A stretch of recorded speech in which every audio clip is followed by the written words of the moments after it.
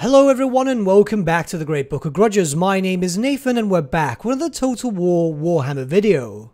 We're carrying on with the Slaanesh theme today, with a rather small minor mod that has a lot of potential. This is the Cult of Pleasure Roster Overhaul, a mod which does a number of things. Firstly, it removes a number of units from the Dark Elf roster for the Cult of Pleasure faction. Secondly, it adds various units from the Warriors of Chaos and Norska rosters into this faction. And lastly, this mod adds in a bunch of new thematic units to fully flesh out the roster. Old school Warhammer Fantasy fans, especially those who played around the time of 6th edition during the Storm of Chaos campaign, will notice similarities between the now revamped Cult of Pleasure and Morathi's old school Cult of Slaanesh army. Admittedly, this is long retconned lore, but very thematic and fits rather nicely with Morathi. This is also an army I played way back in the day, and to be honest it's giving me a sense of nostalgia. Especially since I have been a long advocate for special sub-factions in Total War Warhammer, and it's great to see modders taking such an initiative. So let's just jump into the campaign map. Please bear in mind, as always, I will be starting a fresh campaign on easy mode and easy battles, so I can show any possible mechanics and other details as quickly as possible. Before we begin, I don't normally do this, but I wanted to promote tonight's livestream because it's rather special. I and a few fellow content creator friends will be playing Vermintide 2. The guests are as follows: Super Anchors, the voice of Rogel Dawn in If the Emperor Had Text-to-Speech, Colonel Damders and Noob Nath. Will be up and running live on my channel at 8 PM UK time. I hope to see you guys there. Beginning a fresh new campaign, you'll notice that a lot of the stuff is still very much Dark Elven. In truth, there are no new mechanics, no new rights, research or anything like that. But it is important to note that this mod is fairly-ish new. What the developer has planned for it we don't know just yet, but there is a lot of potential here. I know this doesn't sound too encouraging, but bear with me just a few moments. It's instead when we go to our construction section that we'll notice all the changes. Some baseline Dark Elf units, buildings and so on have been removed. These are normally units that are associated with other factions within the Dark Elf roster. For example, no more Blackguard of Nargothrond as they're more associated with Malekith, and no Haganeth Executioners as they're closely associated with the Crone Queen Hellebrand. Obviously, losing units such as these can be a massive hit to the Dark Elf roster, but don't worry, there are some units that come in to supplement it.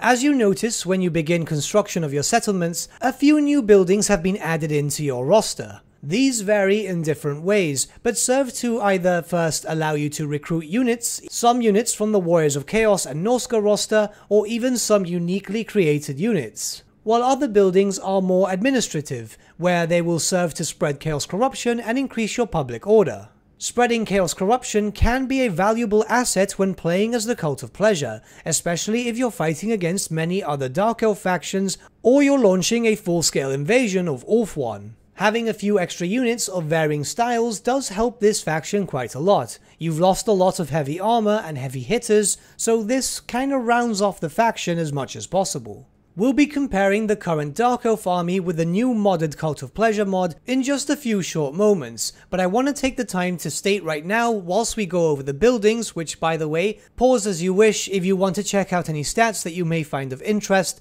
but the main thing I want to go over is it's important to note that this is a unit overhaul mod, and not a complete overhaul itself. There is a lot of potential with this mod. I think the mod is doing very well, and in truth it's probably one of the last, if not the last mod which dedicates itself to the Cult of Pleasure, being very similar to the Cult of Slaanesh. Don't get me wrong, this is a rather enjoyable mod, and it does pair up with a sub-mod for SFO. However, if the modder decided to jump into it a little bit into more detail, this has the potential to truly be a fantastic mod. Change a few faction mechanics, update the research tree, and it's pretty much all good to go. In a perfect world, the modder would also team up with someone who knows how to 3D model, in an effort to bring in a Keeper of Secrets and Slaaneshi Demonettes. Seeing as it looks like we might have to wait some time until Total War Warhammer 3. Now, with that being said, what's on screen right now is the standard Dark Elf roster for Total War Warhammer 2 as from the time of recording this video. As you can see, everything is pretty well rounded. Heavily armoured high tier infantry, fast cav, powerful armour piercing crossbows, a strong emphasis on magic, monsters and so on. Everything you can expect from a typical Dark Elf roster, of course. But now, since the Cult of Pleasure is losing out on a fair amount of these units, how do they compare?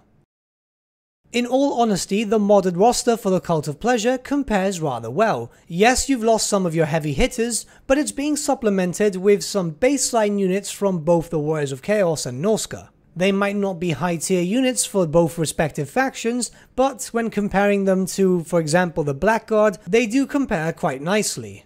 Obviously, if you're used to playing the Dark Elves in Total War Warhammer 2, you will have to change your playstyle ever so slightly to match up with the new units and the loss of the others. Lord and hero choices remain unchanged, which I think is a missed opportunity here. They could have added in some Chaos and Norscan ones just to flesh out the roster a little bit better in terms of diversity. What I'm doing right now at an increased speed is adding in all the new units added to the Cult of Pleasure. There is a fair amount of new stuff. Please bear in mind, as far as I've seen, the stats for anything from the Warriors of Chaos, Norsca and the random Salamanders seem to be the same as from their own respective original factions, with the completely new units being created by the modder in an effort to have some new unit variety.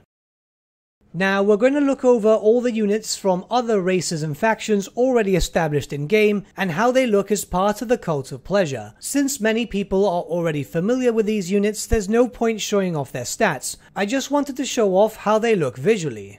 Obviously, since the Cult of Pleasure has now been changed to be more of a Slaaneshi cult, all these warriors are themselves going to be very Slaaneshi themed. There are heavy uses of the colour pink here, which makes sense thematically. Honestly, the only thing that confuses me about these units is the inclusion of salamanders. I think it's a very odd choice for this army list, but maybe the modder has a personal preference. And lastly, we'll look over the custom new units. Please bear in mind there is a unit of Doomfire Warlocks in here. No, this isn't a mistake, this is actually a new version of them created by the modder, which is a recruitable unit despite the fact that it says that it's a regiment of renown. The same could be said about the Chaos Mirror Guard, but the reason why I'm including them here is because they used to be a regiment of renown, and they didn't have a great weapon variant, but in this mod they are a standard troop choice. The stats will be showing on screen as we look over each of the different units, so if you need a longer look at the stats, I do advise pausing the video and just checking over what you want to see. We will be going at a faster speed than normal, but I just want to give my final thoughts on this mod. The Cult of Pleasure roster overhaul mod is fairly small, but as I've stated before, it has a lot of potential, and I hope that the modder in question does intend to further support this mod. We need something in the sense of this for a sub-faction for the Cult of Pleasure. Like I said, at the bare minimum, research faction mechanics and you're pretty much good to go. That being said, it's not like the modder himself didn't do a half-assed job. The so-called unique units are fairly well balanced and do look quite well. I'm not sure if this modder is very new to the scene or not, but the effort is done very well, and it has a lot of potential to be one of those great mods that you see on the front page of the Steam Workshop.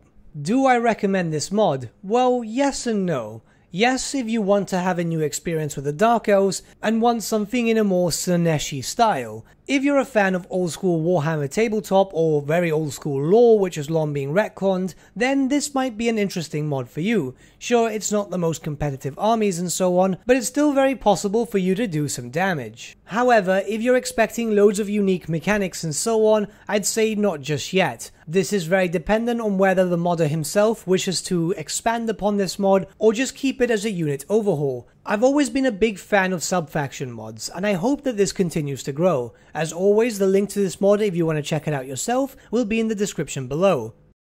But with that, my friends, we come to the end of our video. Thank you so much for watching. If you did enjoy the video, might I suggest giving the video a like, or even subscribing to the channel, as it really does help us out. In the description section below are various different social media links such as Facebook, Instagram and Discord, where you can get in contact with the Great Book team. Also in the description section is an affiliate link with Element Games, where you could buy loads of hobby-based products, not just Warhammer, for 10 to 25% off. Using our special link and also our special code, both of which can be found in our description, supports the channel at no extra cost to you, which we think is rather cool. A big thank you to our patrons. Your support means the world to us. It's amazing that people want to help a small channel like us grow and get to a higher level of content. A special thank you to Gibraltar LUSC, Ryan Bertsche, Andrew Pence and Okro for subscribing to us at our Fane level. You guys are super cool. And a big thank you to Edward Huel and VSVasan for subscribing to us at our Fane level. Honestly, I can't thank you guys enough for the support. It really means a lot to me, especially since all the money earned from Patreon goes directly back onto the channel. New webcam, equipment, microphones, and so on. And a big thank you to all of you liking, sharing, commenting on these videos. Honestly, I'm really enjoying creating this content and chatting to all of you guys about speculation, new content, and so on. It's absolutely awesome. It's been nice to make a few friends along the way. But with that, my friends, thank you so much for watching once again, and I shall see you all again very, very soon. Have a good day.